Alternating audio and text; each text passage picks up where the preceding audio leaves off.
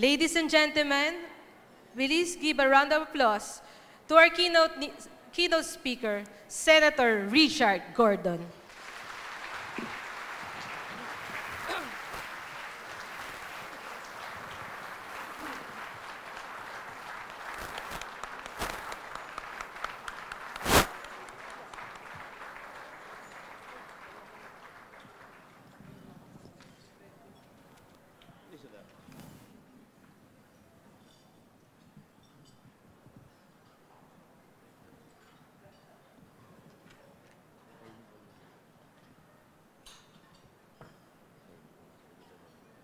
Please sit down.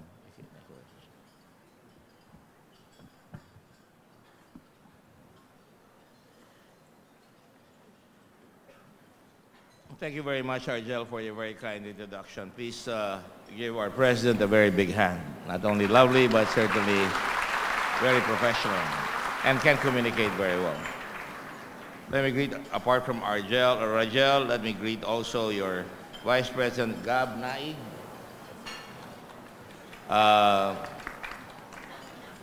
And of course, let me greet also our Secretary, Penelope Tugbang, all right. And of course, ang ating treasurer, si Eugene Camelio. Let me also greet our distinguished leaders of the Board of Nursing. Let me see if I can find it. Sorry.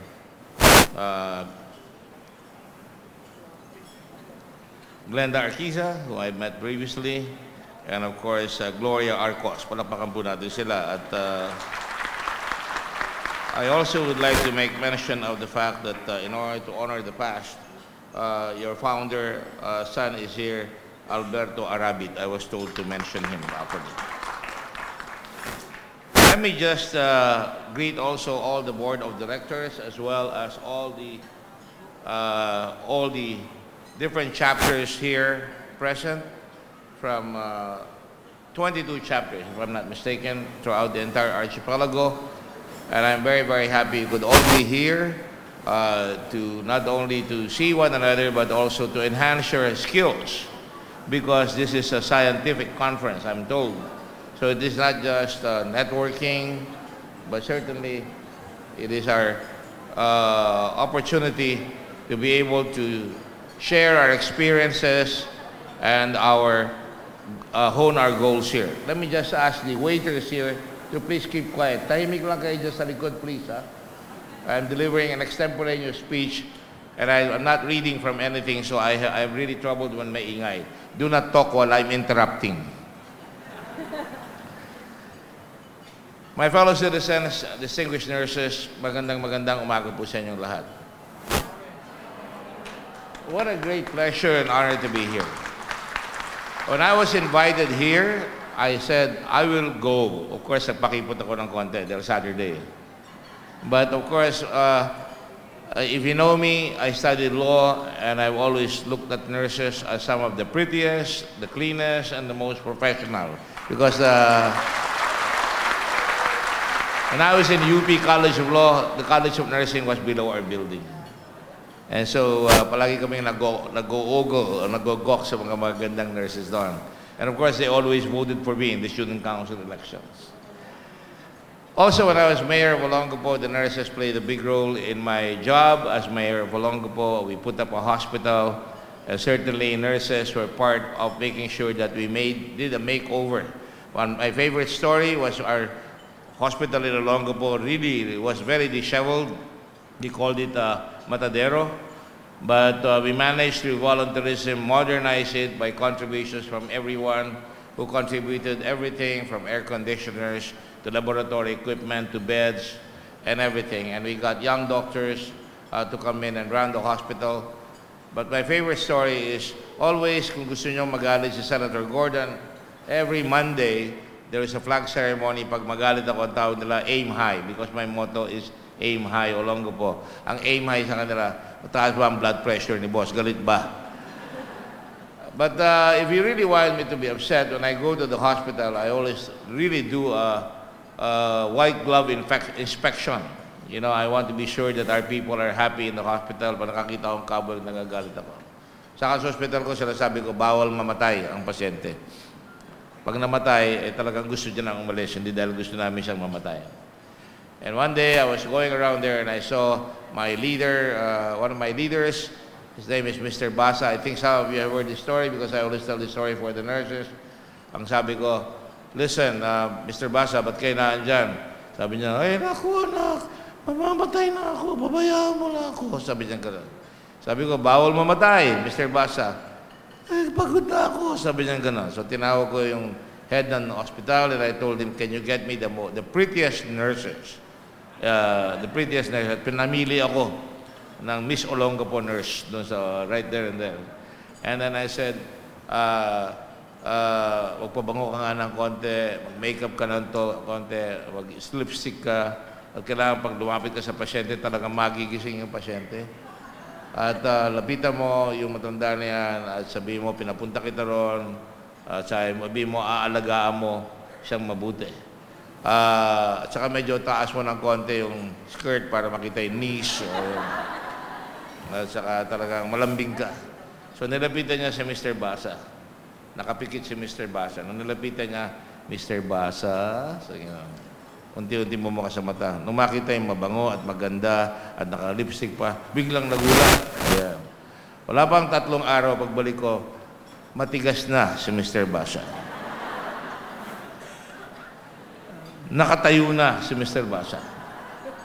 Sabi ko, ano nangyari sa'yo? Kala ko mamatay ka na. Lintik naman yan, nurse mo, napakaganda, napakasexy. Nung makita ko talagang gagaling ako. Hindi pwede ako kung hindi gagaling. It's a little bit that's an actual story, and everybody knows that in Olongapo. But I can tell you this. Ang sabi ko palagi sa tao, make your presence felt positively. Nurses interact with patients all the time, especially the operating room nurse. Takot ang mga pasyente, takot yung pamilya. Always make sure that they're confident and particularly delighted with your professional and special skills because you're going to take care of them. And because of that, I always, wherever I go, sinasabi ko, make your presence felt positively at all times. Never forget that, to make our presence felt positively at all times. And so today, I came here really to honor the nurses of our country. All the nurses, not just the operating room nurse. That's why I said it's a great honor to be here.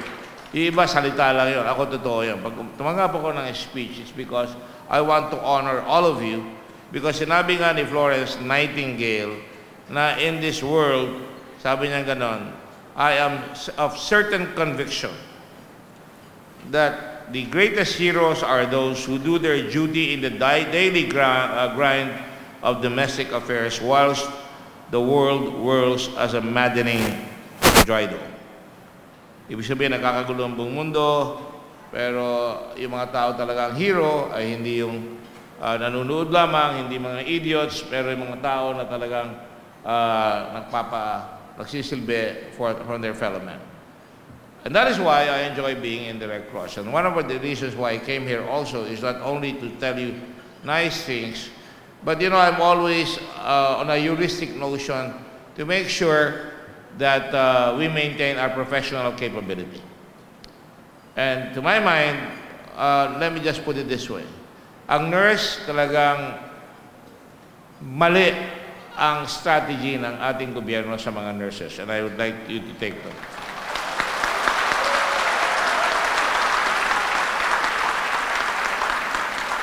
Why is that?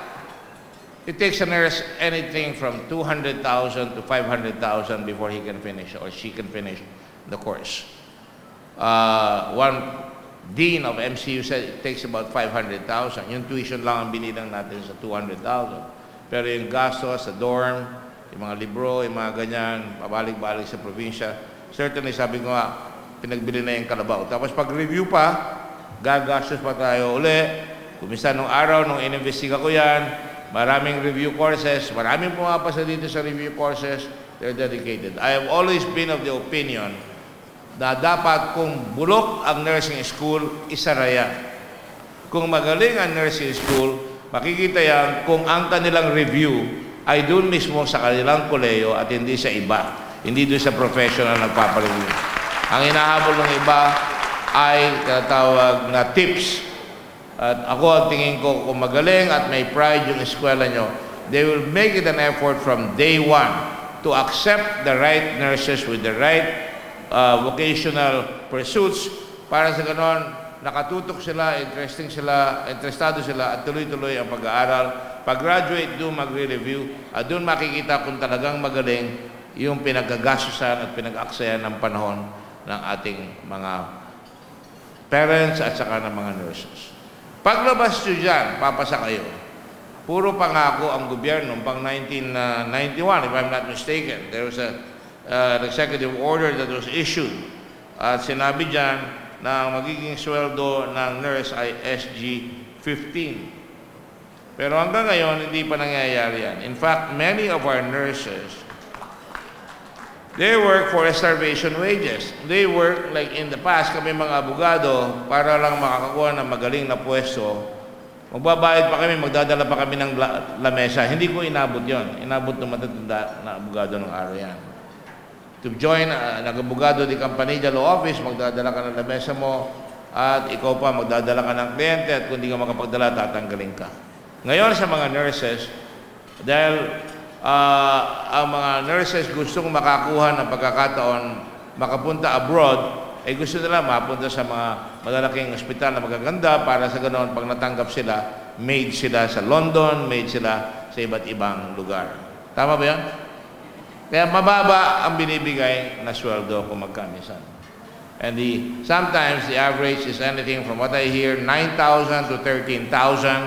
Merong iba may 22,000, iba may 18,000.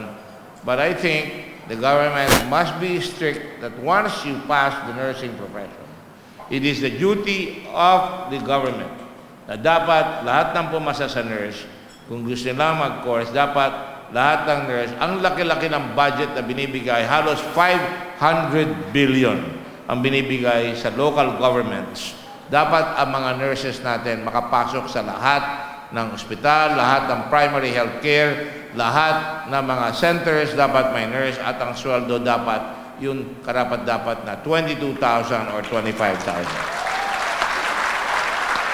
Kung na kayo pumalakpak, ipaglalaban na lang natin yan, and I will need you to lobby. The noisy wheel gets the oil. Ba't kayo papayag na yung pulis at saka mga sundalo, 29,000 ang starting salary? Ang nurse is precious. Yan ang kumakalinga sa primary health care, kayong mga operating room nurse, napakahalaga ng ginagawa nyo, yung mga nurse na magagamit yan. Sa Red Cross lang, ang mga nurses namin talagang, they are well-rounded. The head of our water department, yung nagbigay ng tubig sa lahat ng ospital nung magkaroon ng shortage dito sa Manila about 2 months ago, ay Philippine Red Cross. Ang head niyan ay isang nurse at siya ay magiging director na ng Red Cross. Nurse siya.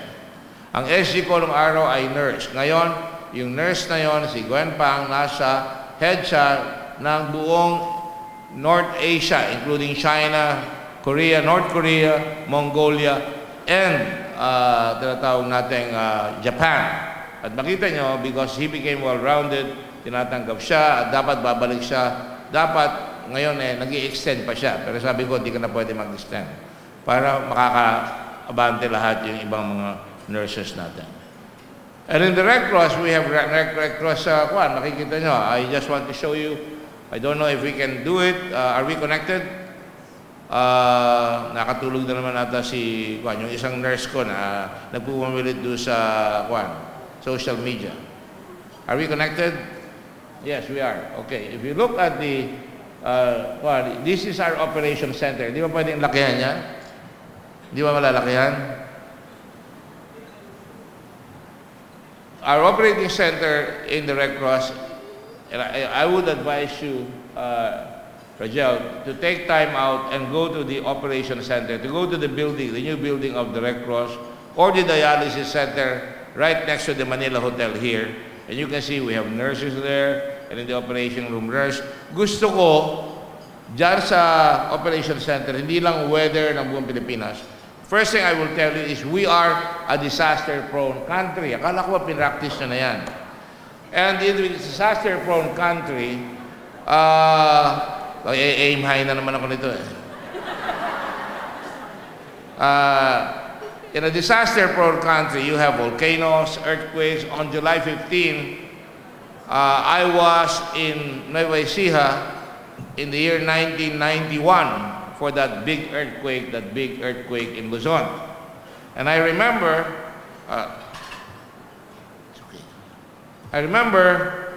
na kinuha namin yung mga nasaktan doon, and one day, I was, 20 years later, I was in Nueva Ecija, and a young lady was lumiligid-ligid sa akin, sinabi ng teacher, meron kayong survivor dito, and it turned out she was one of the people I pulled out in Cabanatuan underneath the rubble. Marami namatay doon, pero we were able to pull her out. Sabi niya, niyakap niya ako, sabi niya, she's a teacher already. And I was very, very proud of her. Yeah. In our operation center, makikita nyo na, it's okay, sa operation center, ayan, the weather is there, and I can show you how we use the Red Cross. We have a slogan called volunteers plus logistics plus information technology equals a Red Cross that is always first, always ready, always there. Now you can see we have about 2 million volunteers in the Red Cross, and I can tell you when you go there, you will see yung mga red spots na yan ang mga volunteers namin who will tell us their act as our eyes and ears. Alright? Sabihin, eto, nag-iba yung mga bahay dito, bahan na kami. Yung hospital namin, bahan na kung nurse siya. And here, we also have the green dots which represent first aiders. Yan, yung green. Makita nyo doon sa kanan, yun ang mga 143 namin. Merong health, may safety, may first aider, may blood, merong magdadala ng social welfare services, pag magbibigay kami ng relief o maghahanap kami ng tao na trace sila. And therefore, dito, yan yung mga first aiders. Every year, we train about 120,000 first aiders and they become part of the Red Cross. So kung tamaan tayo ng the big one, if you look on the right side, lahat yan may pangalan, may address, may telepono, lahat yung volunteer na yan. Whether they're doctors, nurses, or volunteers. If I go to the doctors, makikita nyo, doctors, please, lalabas yung mga doktor dyan, where they are. If I ask for the hospitals, lalabas yan, and lalabas rin kung mga nurses, kung naandyan na kayo, meron na kami mga nurses dyan, dapat naandyan lahat ang operating room nurse. Because when there's a mass casualty event, halimbawa, nagkaroon ng big one, no? Lahat ma-occupy. Yung mga nurses dyan, yung mga doktor busy, may mamamatay na doktor, kukulangin ng nurses. So pag kukulangin ng operating room nurse, sa mga anesthesia nurses, alam namin kung nasa naroon kayo, we have 102 chapters in the entire country. We have 153 ambulances. Soon they will be 163 ambulances. And we can pick you up and say, punta ka dito at kulang kami ng nurses dyan. You can also tell us, kulang kami ng dugo if you're an operating room nurse. You can text us and say, kulang na kami ng dugo dito. Of course, we will have a volunteer there, pero walang harm na kung naandun kayo at marami dumarating na pasyente, ay dapat tayo ay nakahanda na tumawag ka agad at sabihin, ito ang kailangan ng hospital, we're running out of blood, we're running out of bandages, we're running out of oxygen tanks, and the Red Cross will try and get it for you. In other words, babalikan ko mamaya yung sinabi ko sa nurse. Kung hinahandle namin sa Red Cross ang disasters because we are a country of tremendous disasters. I was in the middle of the volcano. I can show you. If you're a member of the Red Cross Nursing Corps, you'll find yourself, for example, in Marawi, where we had the battle in Marawi. And from day one, makikita nyo dyan sa video, sinasalubong na ng mga Red Cross yung mga tao na galing sa bakbakan. And later on, we would provide them with medical tents. Magpaprovide kami ng water. Puprovide kami ng mga toilets. Ayan, may mga toilet. Lahat yan, Red Cross, pambabae, panlalaki. Pati showers. Nandyan. And our nurses, you can see on the other side, they are taking care of the sick. And marami nanganganak, and we have a lot of tents there. And for that matter, in Leyte, ang daming mga nanganak doon sa mga medical tent namin where we have a surgical tent. We have surgery. Ayan yung basic healthcare namin. Ayun yung mga napapatingin. So, may mga nurse yan, mga Muslim nurses yun na andyan sa Lanao na Red Cross. So, what I'm saying is you find a role, and this is the challenge I raised, the first challenge I raised, is find a role for the operating room nurse to be able to connect to us. For example, nung sinugod ng ISIS yung Amay Pakpak, ang kausap ko doon, isang nurse at saka yung head ng ospital. Nandito sila sa labas namin, pumasok yung mga gunmen, and they were giving me a blow-by-blow account of what was happening. Sinasaktan ba kayo? Hindi ho. May nakabulag taho dito, patay. May pinasok ko dito, may tama. And they were addressing it.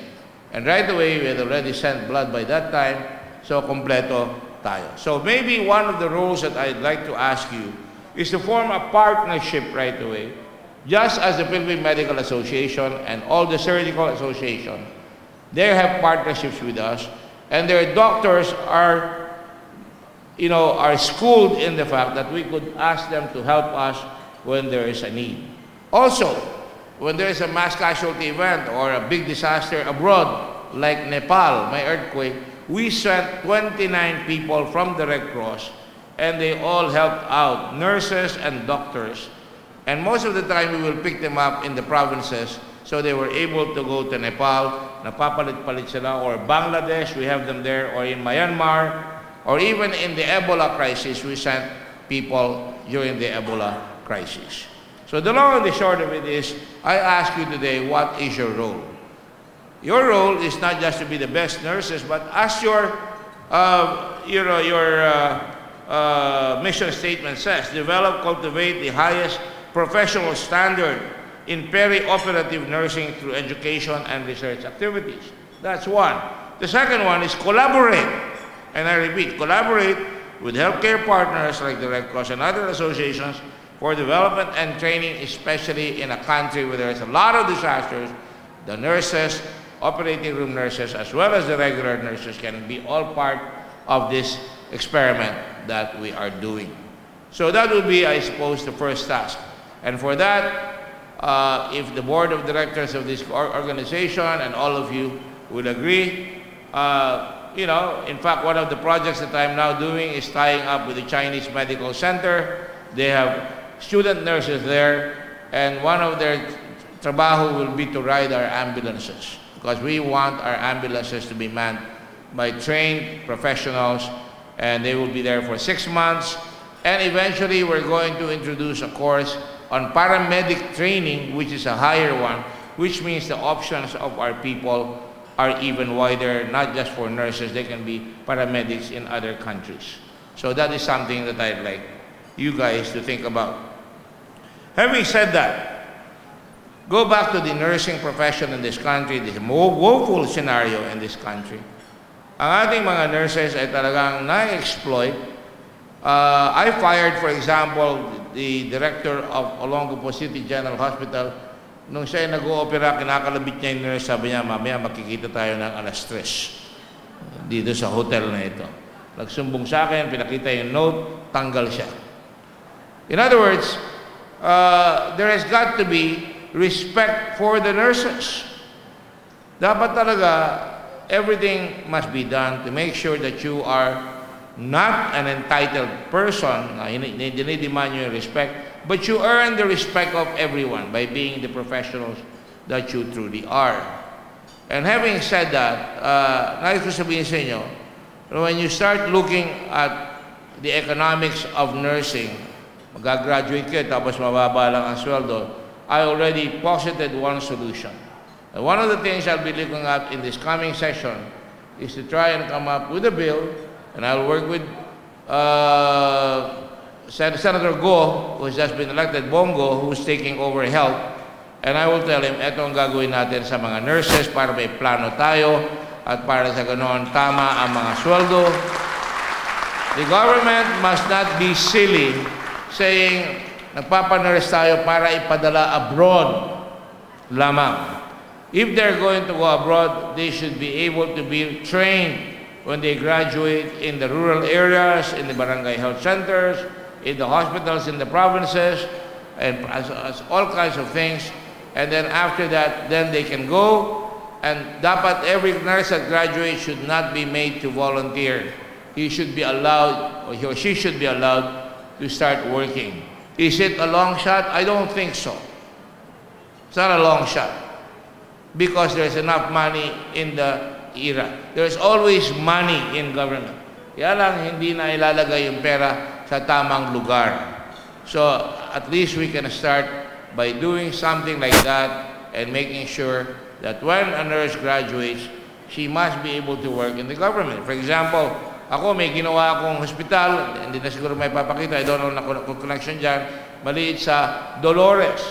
We did that with the United Arab Emirates, and it's a functioning, it's an X-ray, there's an X-ray, there is a blood system, there is a ultrasound, and we have to put doctors and nurses there. It's one of the poor areas of the country.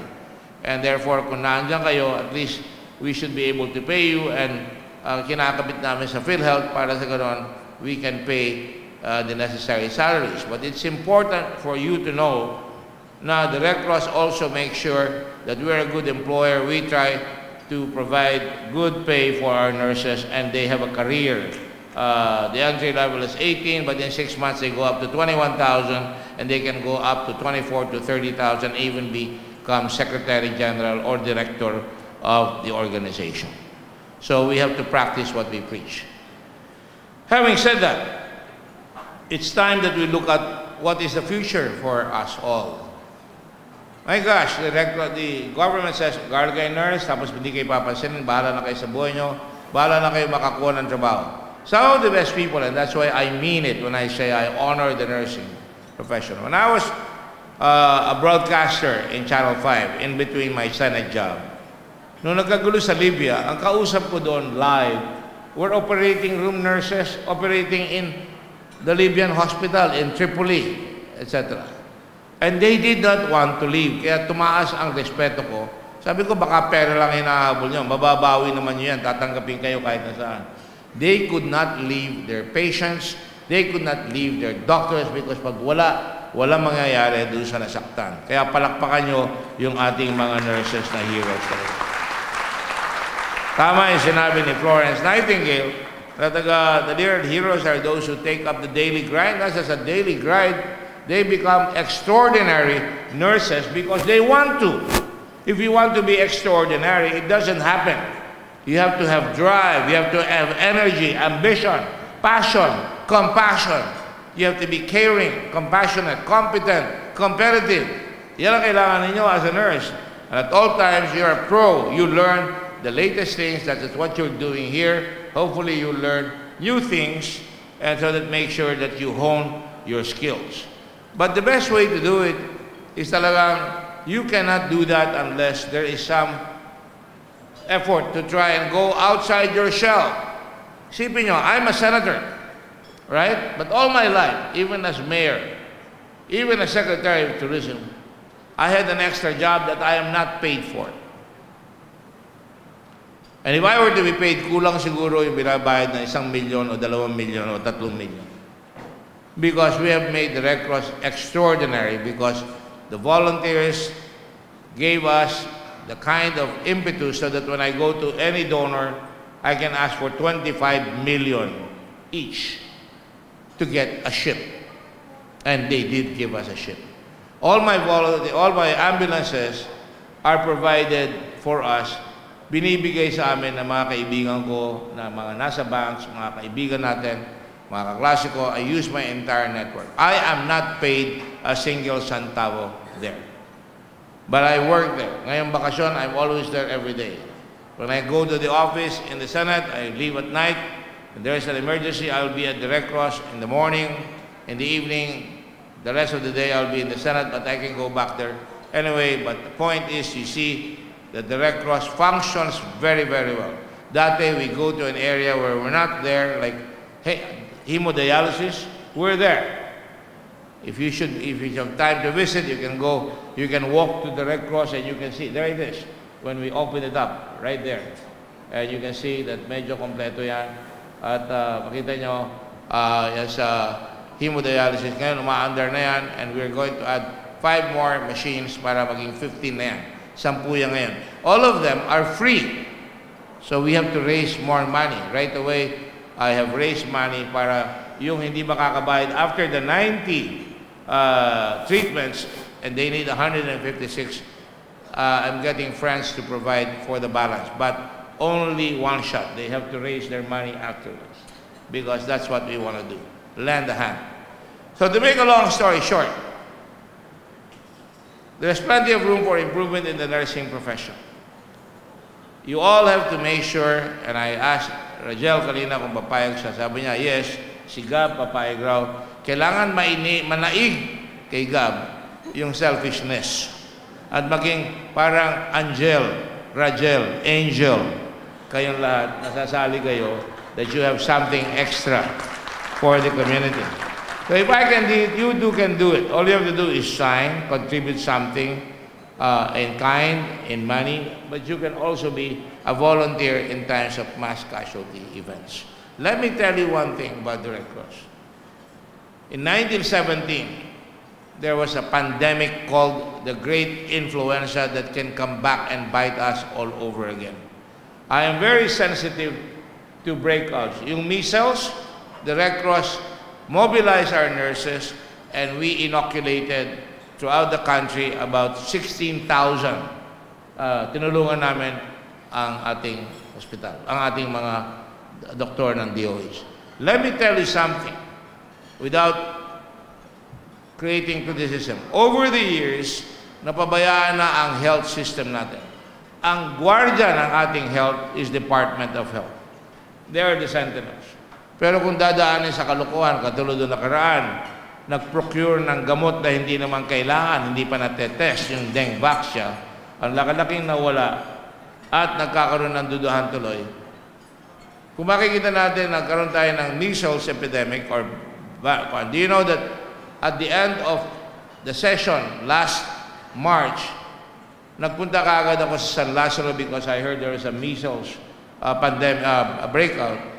And together with Dr. Susie Mercado, I went there and I found out they were overloaded. There were people 3 to a bed, nagahawahan. That is why we put up right away in 7 hospitals tents with beds, with toilets. And by the way, they were all air-conditioned para nakahiwalay yung measles tent. Ayan, nakalagay yan sa PGH. Ayan. They're all air-conditioned. I'm not asking for applause. But all I'm saying is, if you're going to do a job, do it well. Do it extraordinarily well. Hindi yung ordinary. Pwede na yan. Tumutulong na ako eh. Dapat, you must be the best at all times. And so, there's plenty of room for our collaboration here. There's plenty of room for the future. For an example, one of the suggestions I'd like to make to you, and I'm saying this with Chinese medical or Chinese general, dapat magturo tayo ng Nihongo, because habang train natin yung mga 160,000 nurses natin, kung natuto yung iba dyan ng Nihongo, the population of Japan is getting very, very old. Almost 35,000 of the Japanese are old, over 65 and over. Remember that?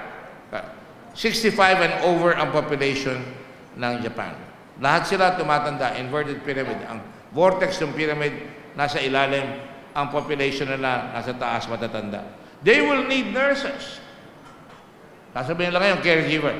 Caregiver, dahil hindi pa magaling ng maghapon. Pero dapat, we should learn to speak Japanese. Mas malapit pa tayo. And at the same time, we can get, ang tinatawag natin, ang training natin on the latest, may exposure. And yung mga tao pupunta dyan, ang mga nurses, must learn also the culture of the Japanese. It's not enough to learn the Japanese. You must learn also their culture. In the same manner, the Germans have 200,000 vacancies in their nursing requirements. 200,000. In fact, one of my staff in my Senate office is studying right now in Potsdam, Germany. And she's giving me tips about what the Germans need. So para lumaki tayo, kailangan palakasin natin ang ekonomiya natin. And habang hindi pa lumalakas ang ating ekonomiya, kayong mga may skills na ganyan, you can really help because the savior of our economy is really the overseas Filipino workers and the BPOs. And hopefully later on tourism. So I'm trying to tell you is, yung ginagawa ninyo bilang operating room nurses, and I can tell you a story about that. When I became mayor of Olongapo, I was invited to San Diego. Nagkakagulo yung mga kababayan ko doon. Dito ka matulog. Natulog ako doon sa isang senior chief ng Navy. Naka-Porsche dahil yung kanyang asawa ay operating room nurse sa San Diego. And I can tell you, it's not the lure of money that should get you there. But the fact is, you can go to Japan, get a very good salary. You can go to Germany, get a very good salary.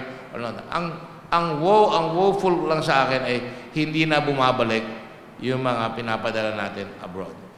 That is very sad. Ang kaibahan sa inyo, sabi ng isang Koreano na sumulat, the Filipinos do not love their country. Kami, we will contribute kung may disaster, kung tumingi yung aming leader, sinasabi sa amin kami magaling na tao, dapat tayo ganon. Korea was ravaged by the war. Nagpadala tayo ng tao dyan. Ang Taiwan nung araw, galiti sila makapunta rito. Ang Singapore, napakaliit. Tao na pa tayo dyan. And yet, talon-talo tayo. Why? Because we are a country that looks at our own navel. Nakatingin tayo sa pusod, hindi natin tinitingnan yung buong mundo, hindi natin tinitingnan yung pangangailangan ng ating bansa, at wala tayong commitment sa ating bayan. Before you can be a truly good nurse, operating room nurse, dapat kayo ay Filipino first. At dapat kayo ay gagawa ng lahat ng pagkakataon para ma-enhance. So, in closing, your role, you must define. Kung ikaw ay waiter, dapat pinakamagaling kang waiter at pag nagsasalita, tahimik ka. Kung ikaw ay waiter, dapat magaling ka magsilbi. You are the best. Kung ikaw ay kusinero, you are the best. Yan ang palagay niyo sa inyong sarili. You must be the best nurse and the best doctor or the best Filipinos ever. And if we do that in unison, you can also select the best leaders in this country that is most suited for the problems of our country. Remember, sabi kanina, we are now 105 million Filipinos. Everywhere you go, we're bursting from the seams. Traffic in Cagayan de Oro, traffic in Cebu, traffic in Olongapo, traffic in Manila, garbage everywhere, hospitals overcrowded, nasa pasilyo na. And if we don't wake up to that reality, if we don't start acting as one country, we're never going to be able to get what needs to be done for a future for everyone. So I thought I'd like to talk to you today on the matter of your role in the development of our country and your development as a professional organization. It is important that you realize that all of you were born for greater things. You cannot take your wealth. Kaya ako, the allure of wealth is not that alluring for me. Iba, nagpapakamatay, yumaman. Pag namatay ka, nobody remembers. Your money is left behind. Pagawain pa ng mga anak mo yan. Pero pag ikaw, ang tinayo mo ay yung ugaling maganda at yung talaga nakatulong ka, naka-uplift ka ng tao, that is your best legacy. And you don't need a legacy because when you help other people, you are always defining yourself. You have a heuristic notion to make sure that you will always be a good person. And once you have that, certainly, ang bayan natin will be enriched by it. So today, I forgive you of all your sins. Kung kayo ay swapang, kung kayo iniisip nila sa sarili nyo, kung kayo umaangal palagi, ako ay naging may teacher akong pare, ang pangalan niya si Father Gordon. I bless you today. Ego te absolvo, apicatis tuis in nomine Patri et Filii et Spiritus Santo. Because if you do not remember that, wala, tuloy-tuloy tayo. Sabi nga ng Koreano, kayo simba kayo na simba, you're a Catholic country, pero bulok pa rin ang bayan nyo because you are selfish.